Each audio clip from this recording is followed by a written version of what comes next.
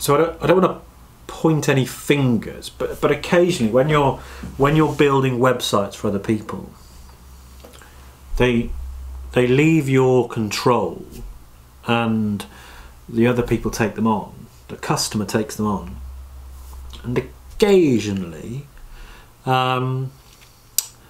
things go a bit not as you might like them to go, and there's a couple of reasons for that. And obviously, I'm doing this for a living, so when I finish with it, I finish with my job, and and when I dip back into it, I'm doing that for a living. So I live and breathe that. And if you're doing something else, if your job isn't this, you're doing something else, then why should you be, on top of it as much as I have to be?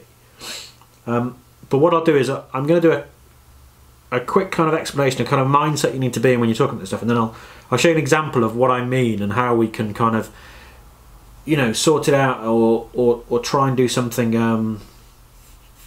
I wouldn't say differently, but just try and do it a bit better, or even just, probably one of the most important parts about any of the stuff you do when you're kind of set free on your own, or when you do this for yourself, is look at the thing you've done, is look at the work you've done.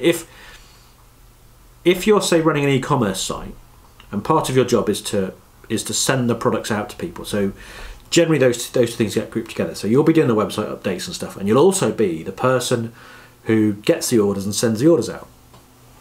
Now, sometimes you're very used to working in the admin side of it. You'll put the post up, you'll do the other bits, and you might go off and, I don't know, a couple of orders have come in, so you go and process those, and you won't necessarily check the work you've just done, and that can cause a few issues.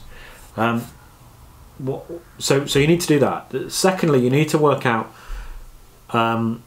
where the image you're uploading is going, where it's going to be used, and what it's connected to. So for example, on WordPress, when you're putting a post up or when you're putting a product up, the featured image or the product image, which one you're doing, is the image that follows that item around the site. So wherever that item goes, that's where it'll show. So if you've got 4 or 5 items that are very similar to each other, that might be on the same page at the same time, then it's very important those images are the same size, the same dimensions. Otherwise, it's going to look a bit off.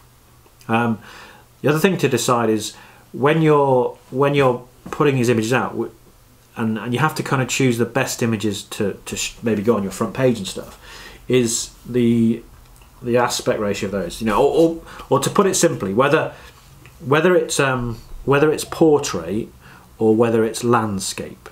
And I would say that for the majority of sites that certainly I produce, landscape rather than portrait is the way you add pictures. That's the kind of that's the setting I would go for. But probably more important than choosing landscape and portrait is choosing one and not mixing the two up, because you might add an image that is in portrait, but actually the template you're using only shows the landscape version, so it'll crop your portrait image at the top and the bottom, and if it's a wedding photograph, it'll be probably no heads or no feet, or both. So you've got to kind of work out where it's going and what to put it on. So those are the kind of the two real key points, I suppose, is check what you've just done, check the work you've just done, check the thing you've uploaded, and secondly, make sure you have an idea of how you're going to what the size, the shape, the form of the picture is going to be, and stick to it. So maybe create yourself a little set of guidelines that say, when you upload an image, it has to be this size or this wide, or this aspect ratio, or this, it's got to be portrait, or it's got to be landscape, and trying as best you can to stick to that. And then once you've got this site that you really like, in a couple of months it won't look like you've just chucked some images at it without a care in the world. Okay, so those are the kind of the two critical things. I'll show you now some examples of what I'm talking about on a live site, to tell you, sort of how we could you'll see where potentially the person who's taken the site on has added their own pictures, and you'll see, you know, the issues, and we can very simply solve those, change those over and stuff. Yeah, but it's, I'll show you now.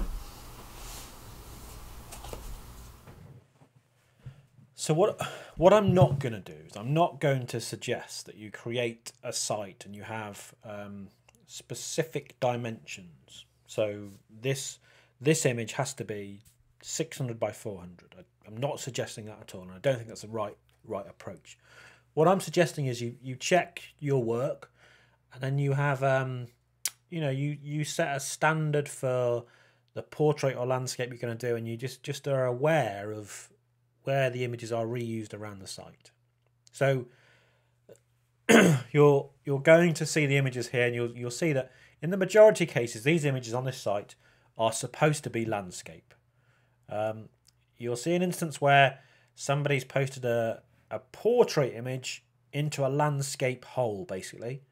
So, and you know that it's not going to fit, so we've lost the bride's head.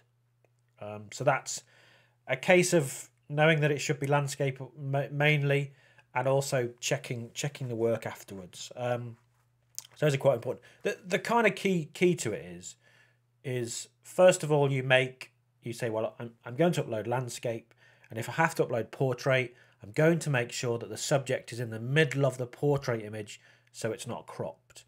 And I'd also at the same time have some kind of image optimization stuff on your site. A lot of them you can get for free that do 100 optimizations a month for free, or others are quite low. You don't have to worry about optimizing yourself. You can get a third party to do that, and you've just got to worry about making sure that that they fit.